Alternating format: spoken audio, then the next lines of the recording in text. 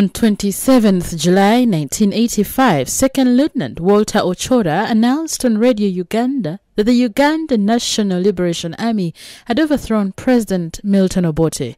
Chief of Defense Forces Lieutenant General Tito Okello became president 2 days later, rising to full general. Brigadier Basilio Okello became CDF with the rank of Lieutenant General, and Colonel Zedi Maruru was promoted brigadier to become Chief of Staff. On 2nd August 1985, the new president met leaders of Uganda's political parties, and despite losing a battle with the English language, he managed to explain why the army had ousted Obote. The language which Uganda lacked very much. I know Uganda people there like to speak in English. But Uganda is not English. English in Europe and in London.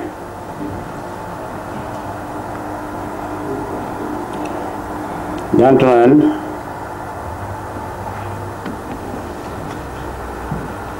the overturn of the government of Obote, it has not come for any politician in Uganda. It's not against any politics. Not any politician want to overturn of the Obote government.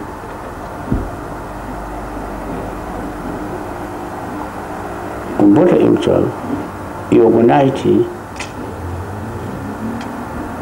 fighting with in each government. That is the truth.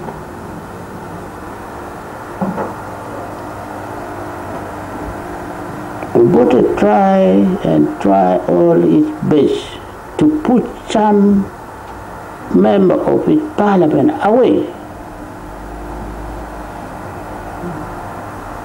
Obote himself tried to get the some MP and some minister near with him more than others.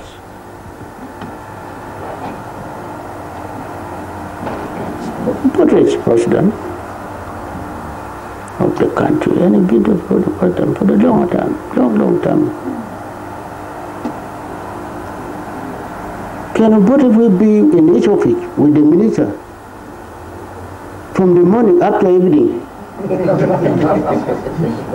What did he talk about that?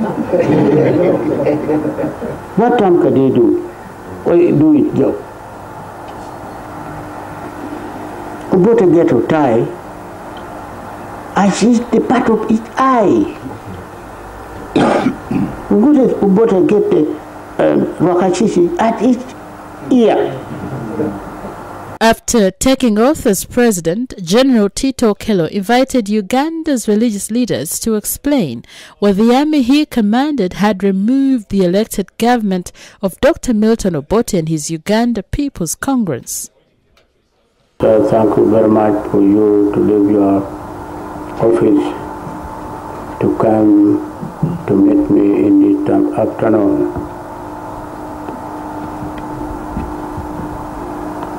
I've been calling you for this sort of meeting about the military takeover which took place on 27 July last Saturday.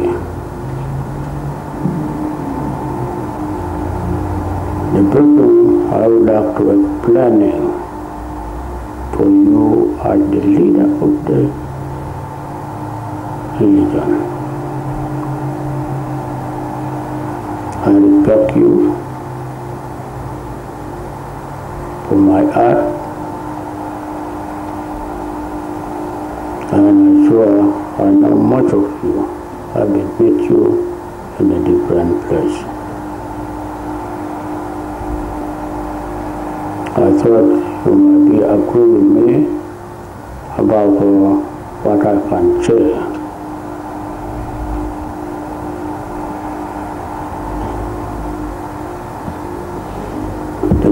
military take over from Dr. Obote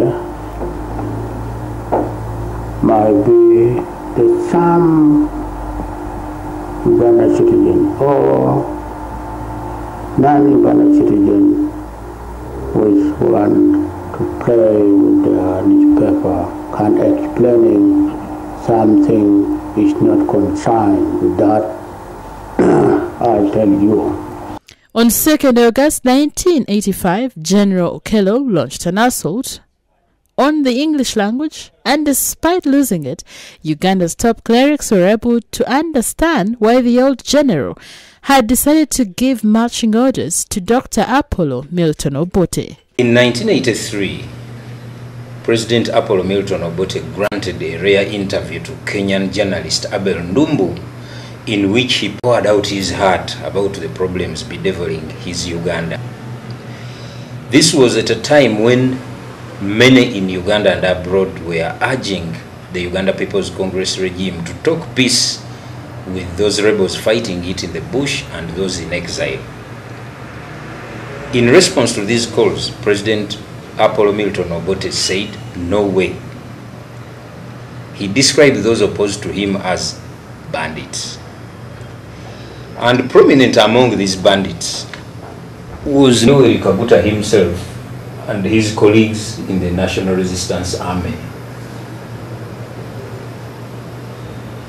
Get ready for what President Apollo Milton Obote told the Kenya journalist Abel Ndumbu in 1983. I don't understand. You know, you say they will not come.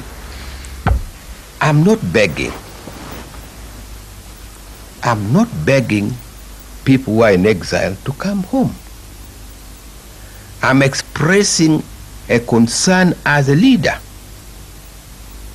They may not like me, and I know they don't like me, but I'm their leader. I'm running the government of their country. And I would be remiss in my responsibility not to tell them that you are free to come home. I don't want them tomorrow to start in the reverse order to say, we were never asked to come home. But I reject totally what they normally say, that there should be, or what do you call it, a round table conference between the government and all the dissident groups. I reject that proposition. Why? Once you have an election on a multi-party basis, and some people decide to go to the bush with guns, and then later you say, well, let us talk. And you talk, you may succeed in that talk, and you form a new administration. What are you going to do? Are you going to hold another election? Because if you hold another election, somebody is bound to lose. Not everybody will be elected. And those who lose will have learned a lesson that the only way by which they would go into government would be to go to the bush, then call for a conference. And since you have already agreed to a previous conference, you can't now logically say you don't like a second conference. So you'll go on and on and on. The elections become meaningless. I promise these people that they come, they will be safe, like any one of us. You can't stop criminals attacking any one of us. Even as journalist Abel Ndumbu was circulating that interview, the bandits led by Yoweri Museveni were disorganizing the Uganda National Liberation Army so badly that in the end, the UNLA was forced to overthrow the government of the Uganda People's Congress. In came the army commander, General Tito Okello, as president of Uganda. And his first mission was to invite all those opposed to his government to talk peace, something which President Obote had rejected outright. Among those who responded to the calls was the Uganda Freedom Movement of the late Dr. Andrew Takome Kayiira and the Uganda National Rescue Front, led by General Moses Ali. On 3rd September 1985, the UNRF and the UFM held a joint press conference at the International Conference Center. When General Tito Okello took power, he named the Uganda Airlines General Manager Colonel Wilson Toko de facto Vice President and Defense Minister. With Lieutenant General Basilio Okello's Chief of Defense Forces, this trinity was the nucleus of the military council government, which invited all rebels who had been fighting the Obote regime to join it for peace.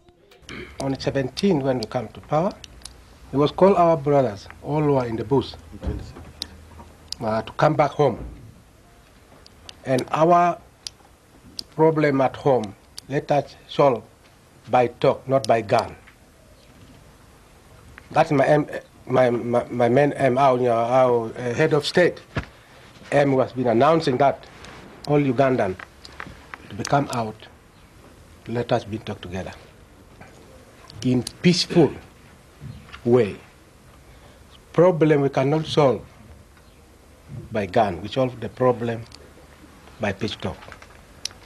That's why our brothers, in 1979, some of them was 1980, they was in the bush. Whenever they come in the city, there was fear to go up and down. So today we are free with them because they are already willing to get peace in Uganda by talk. I think that's all why we have been all gathering here in this room. Maybe some of them from outside gathering here in Uganda. It was, however, a very shaky regime, and what with Kampala's rumor mill, the military government found itself preoccupied with dispelling rumors, as this September 1985 show on the government's Uganda television confirms. After the Okello generals took power, they called on Comrade Museveni, who was leading the guerrilla war against the government, to report to Kampala Central Police Station. Then they softened and invited him to join the government. Then they realized that the NRA was consolidating and getting ready for the final onslaught to capture power, so they agreed to peace talks to be chaired by Kenya's President Daniel Arap Moi in Nairobi. At the start of the peace talks, Museveni played hardball and started by rejecting the participation of people he called killers. That way, Brigadier Wilson Toko was dropped from the Okello delegation.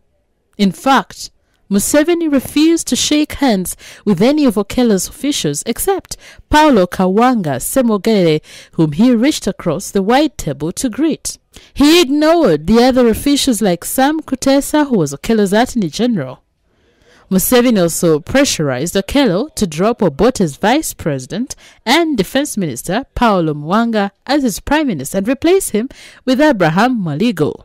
Museveni only attended the opening of the talks, which lasted several months and kept coming in at crucial stages. Otherwise, he left the NRA delegation to be led by Mzee Samson Chiseka. Other members of Museveni's team included the brainy Abu Mayanja and Hope Chivenjere. After 4 months of tough negotiations, the two belligerents, National Resistance Army and Military Council, signed a peace agreement December 17, 1985. The agreement recognized Tito Okello as president and Yoweri Museveni as vice president, and each of the two belligerent sides would contribute half of the troops to form the new national army for Uganda.